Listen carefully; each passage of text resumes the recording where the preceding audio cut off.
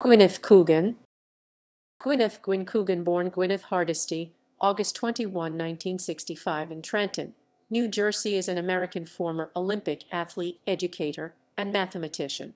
Hardesty attended Phillips Exeter Academy for 2 years, where she played squash and field hockey.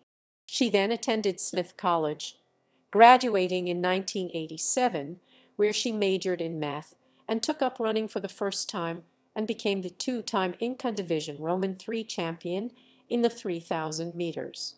She qualified for the 1992 Summer Olympics in Barcelona, where she competed in the 10,000 meters. 4 years later, she was an alternate for the women's marathon for the 1996 Summer Olympics in Atlanta.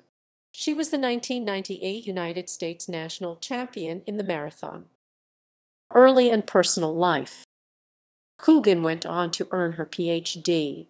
in math from the University of Colorado in 1999, working primarily in number theory.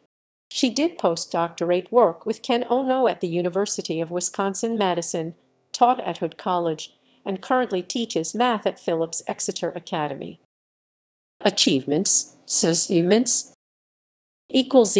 References ==